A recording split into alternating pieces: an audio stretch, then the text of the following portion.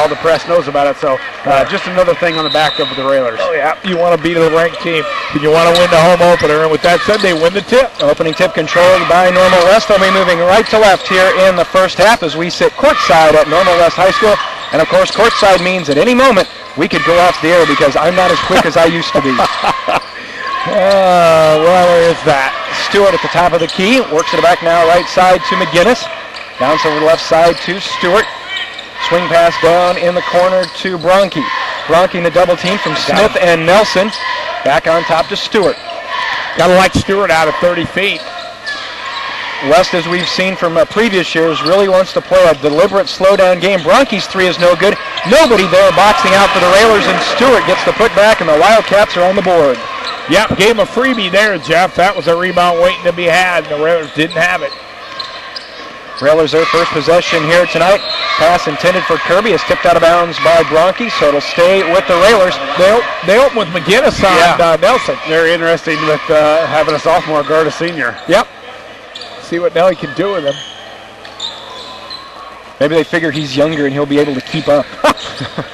And as we figured, Stewart, the way he's moving, he's not near as quick, I can tell you that. Kirby down low, pass on the blocks to Coyne. Back on top to Jordan. Nelson's three, top of the key, up off the right side. No good, tracked down by Stewart. They had Bo on Smith, too.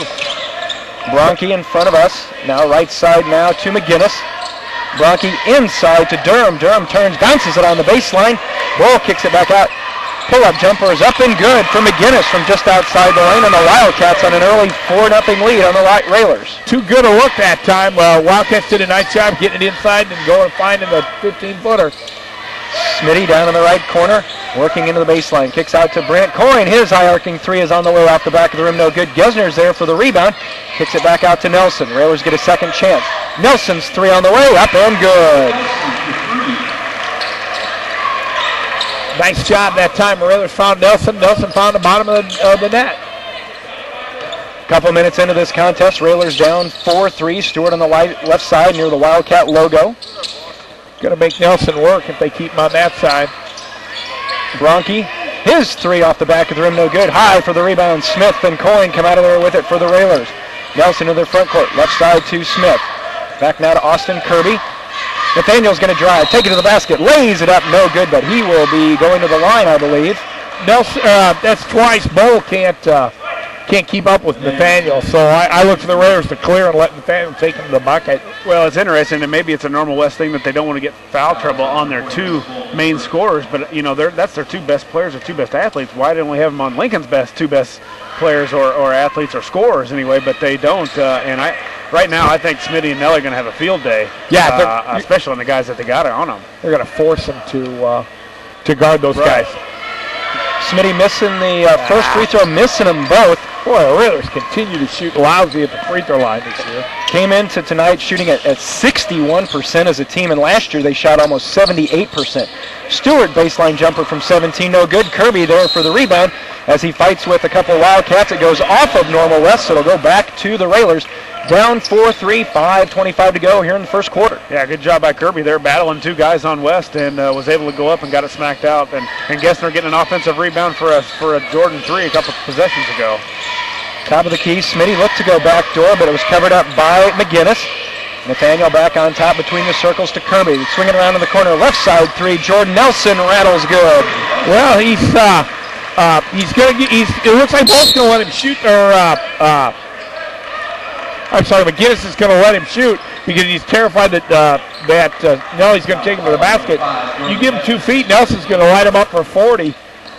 Gesner gets called for his first foul, first on the team here in the first half. Well, one thing Jordan's got to do now, he's hit two in a row right in his face. He's got to go to the basket. Yeah, because McGinnis has got to step up. They can't let Nelson rain threes down on him. Bronke works it around the left side. See a lot of strange things in a town that's supposed to be normal. Driving. Pull-up jumper inside the lane by McGinnis is up and good. He has 4, and we are tied at 6. West doing a nice job, very patient, attacking the Railer defense.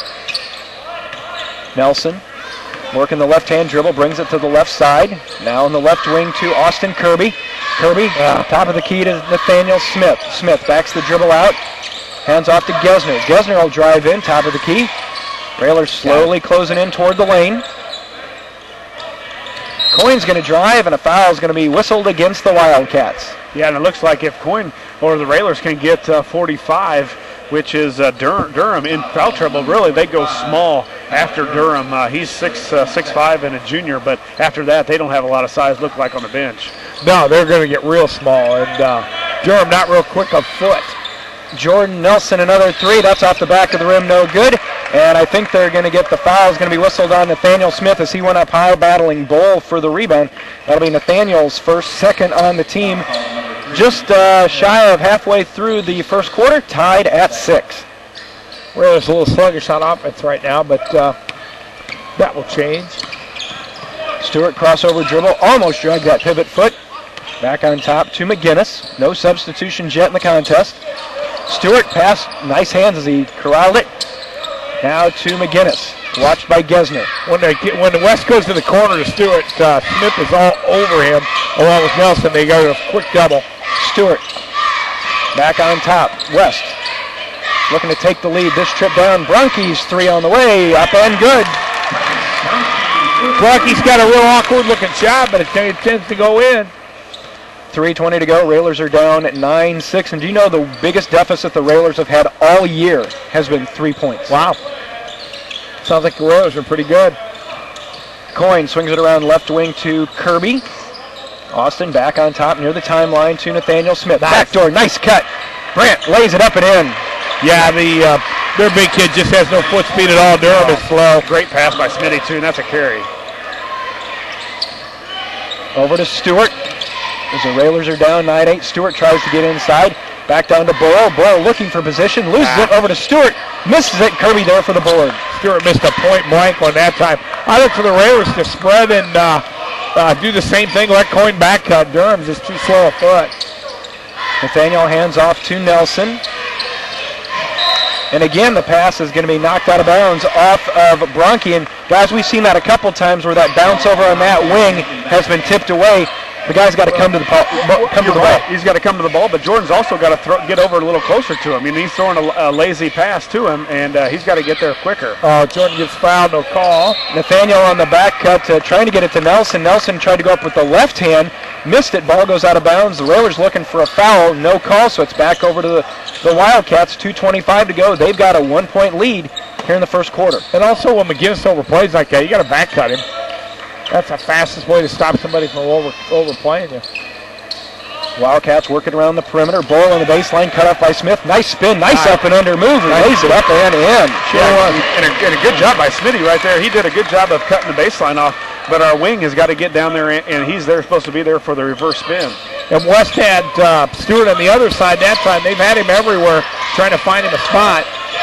Nelson trying to get a screen from Coyne, bounces it inside to Brandt. Brandt lays it up, didn't get it to go down, but a nice move by Brandt, and he's fouled by Bull, and that'll be his second. And guys, you talked about earlier, getting Brandt Coyne involved. He missed an early three, but he's done a nice job in the lane so far tonight. Yeah, we did not get him involved at all at the tournament in Lincoln, mostly because we didn't need to, but as the year goes on, we're going to need him, particularly in the conference, and we got to get, Brandt needs a little confidence too. He plays much better when he's playing with confidence. Well, one thing, he's big and he's athletic. I mean, there's a lot of things Brandt can do on the court that can help the Raylers, and there's not a lot of guys his size with his athleticism that he's going to go up against this year, and he can pose a problem, and spell especially Jordan, which was a great pick and roll right there. Yeah, Jordan did a nice job that time with the pass.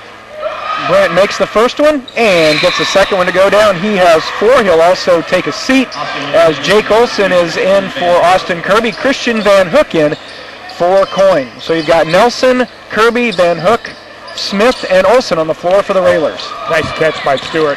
That kid's an athlete. Stewart tipped away, but gets it back into the front court to Bronke. Now he drives the lane, kicks it over to a wide open Wesley Siri into the contest for the first time. Too easy. West got a bunch of inside baskets. Minute and a half to go. Olson to Jordan, curling around inside the top of the key. High archer is good. 13-12. Raylers are down just 1. Nelly with 8. Nelly off to a quick start. Hands it over left side to McGinnis. Bronke to Stewart in front of Coach Al. Inside to Durham. Back out to McGinnis. His three from the left side off the back of the rim. No good. Stewart high over everybody. Drives Kirby to the court. Now Bronke will take a high arcing three. That's off the back of the rim. No good. Durham can't control it. Ball loose. Scrum. Picked up by, I think Austin's got a foot. I think Austin, he came out of there with it, and the alternating possession will keep it. That's going to go back to the Railers. 56 seconds. Railers a chance to take the lead at the end of the quarter. Yeah, look for the Railers to hold it for one here. Look for West to try to pressure them up.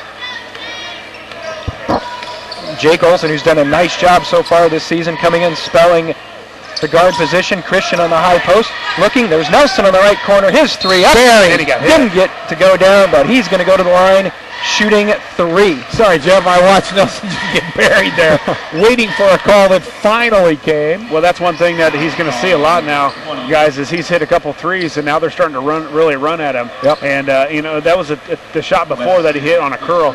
Not a lot of high school guys can make that. That's a 16-footer off a screen and pulling up on a dime. Yep. And that's a big-time shot. Oh, yeah, for those of you who haven't seen the Railers, Jordan Nelson's a real offensive player. Right. You don't see kids like him very often. If he was 6'4", he'd probably be a McDonald's All-American. He really would. Yeah. He can score anywhere. And the thing is, for those who haven't seen it, for those who are listening to the broadcast, you can log on to WLCNonline.com in the next couple days, and you'll have the video replay of this contest as Jordan makes all three of the free throws, and the Railers are back on top by 2, 15-13. Yeah, he's a special player, and we've watched him for 4 years, from a struggling freshman who was teeny tiny, getting pushed all over the floor, to one of the premier guards in the state, at least at the 3A level. And I tell you, if he was at a 4A school, he'd play there too. Right. 25 seconds. Nice job by Smitty's. He steps in front of the pass from Bronke. Lobs down to the corner to Nelson. Nelson dribbling between the defense. Austin spots up for a three on the way off the right side. No good. 15 seconds to go. West a chance to tie or take the lead as we head to the end of the first. Railers too quick that time. They had the ball 25 seconds. You want to get the last shot. Down to 7. Down to 6. 5 count. Bronke working against Olsen. He's picked up his dribble. Tipped away by Austin. To 3-1. Austin half court on the way. It'll fall short. At the end of one, Railers on top. Lincoln 15, Normal West 13.